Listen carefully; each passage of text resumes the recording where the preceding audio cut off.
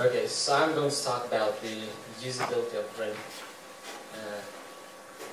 But before we talk about usability, we need to first look at its utility. What is Grin actually used for? What can it be used for?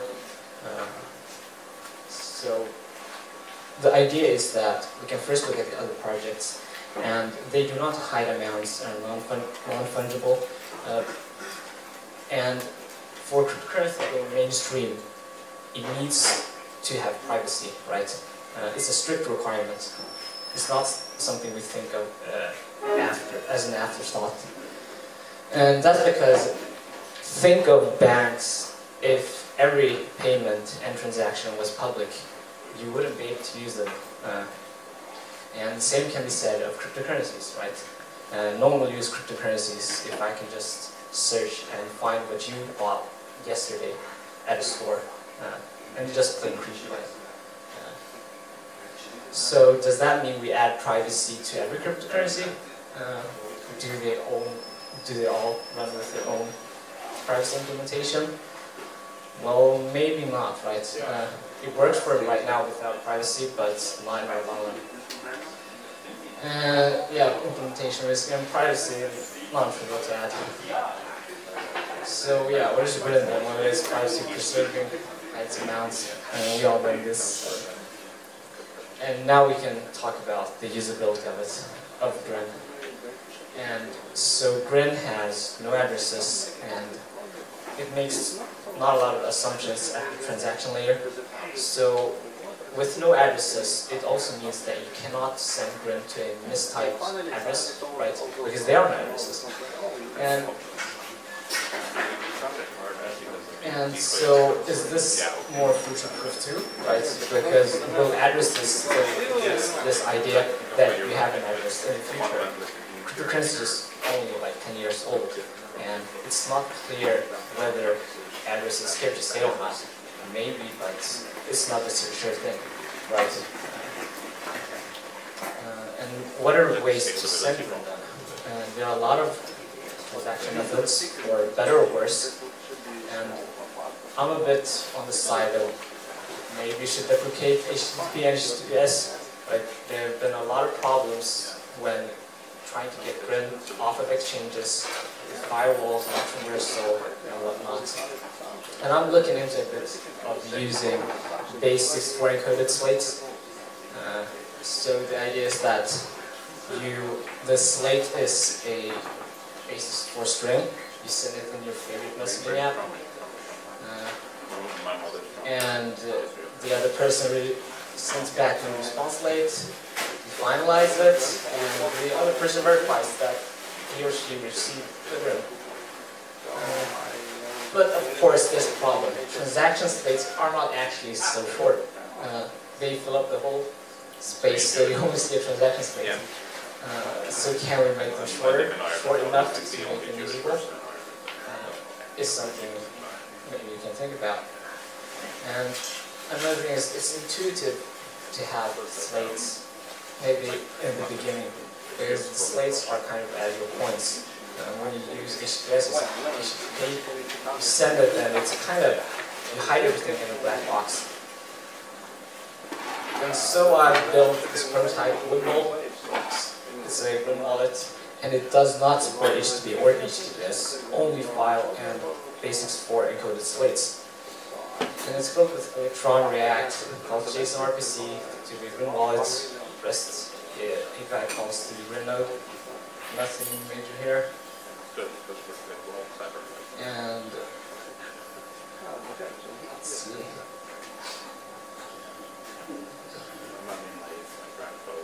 Okay, yeah, there was some gifs here of the wallet, but I guess they're not loading.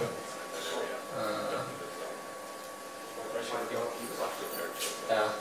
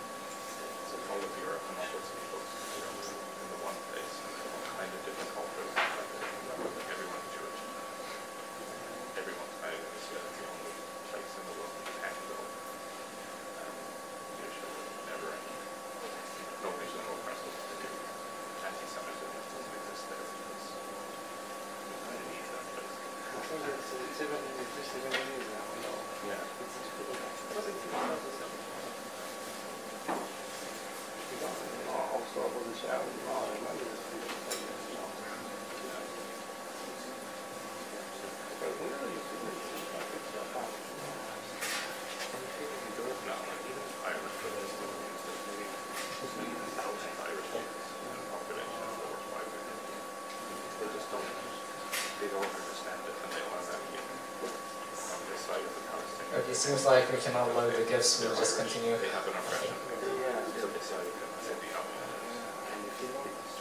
Okay, so basically, but can we create an even better experience than the wallet that did not show? Well, can we create a smart contract Grin wallet? And what does that even mean?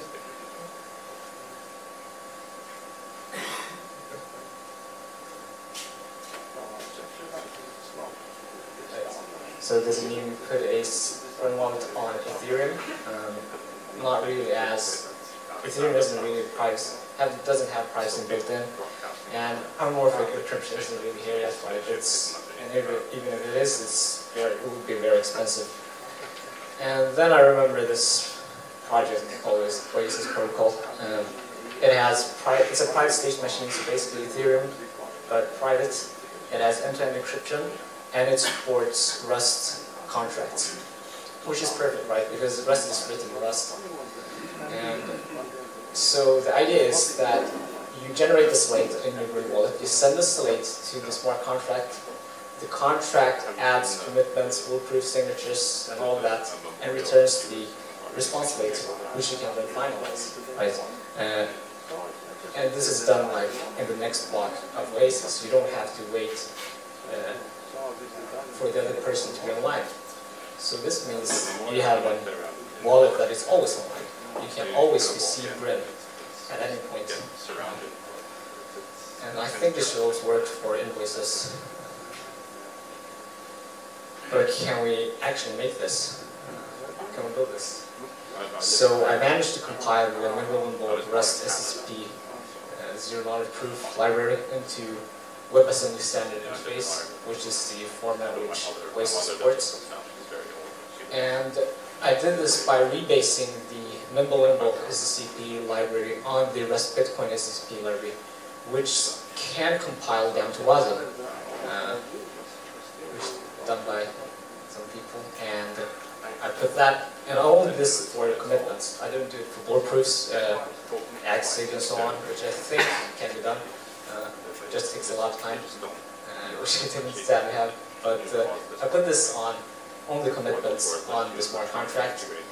I started a local Oasis chain, and I built it, deployed it, and tested it against my local network, and I got a commitment back. So it seems to work.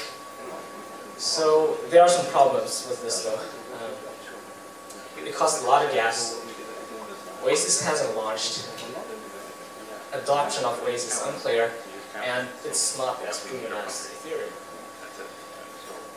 And there's another problem that the sender can send dummy slates and then never finalize, right? You get a lot of junk in your contract then.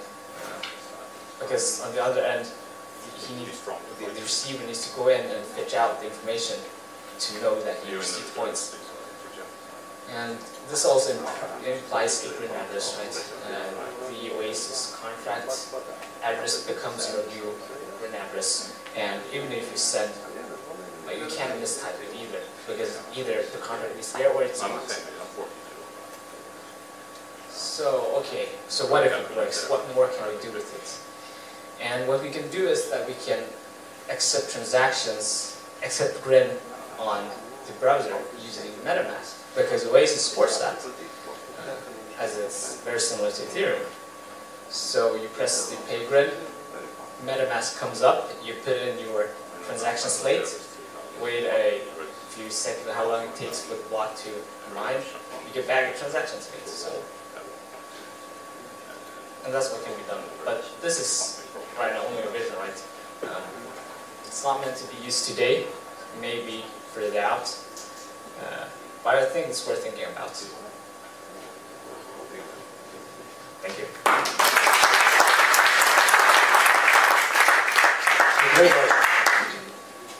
Questions?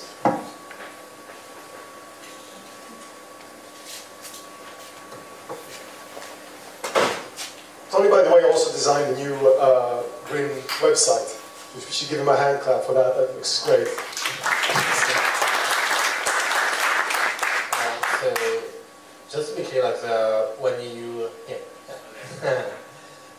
so like when you send the coin to the Oasis address, the Oasis smart contract will sign the commitment. So what is the key, basically?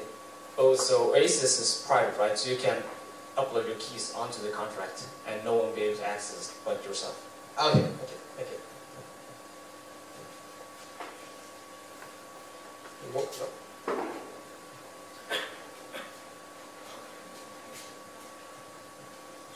That was awesome. Just want to say that. But also, what's the benefit of? I've never heard of Oasis before. Why did you look into that over Ethereum? Is it mainly, like you said, the smart contracts can support Rust, or you can write smart contracts in Rust? Is that why, or? Yeah, that was a good feature to have as a Grin in Rust, but also because the main thing is that it's private, right? They have privacy built in from the start compared to Ethereum, where you need to do hacks and homomorphic encryption and all of that. It's not just nice to work with. Cool, thank you.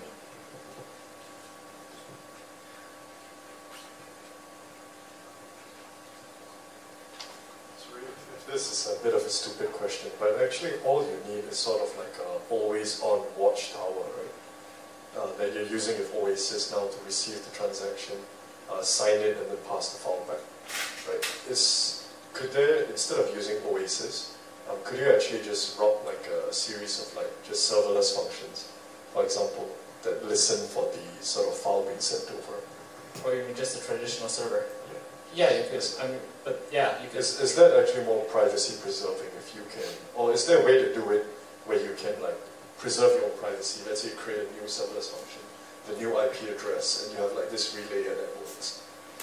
Is that actually a better alternative to Oasis, which has gas and all that? But then the thing is, okay, then you need to buy a server from someone else, right? And it's not decentralized, and someone controls all the servers. So the idea is that okay, the person owning the wallet also owns their server, decentralized server contract in this sense.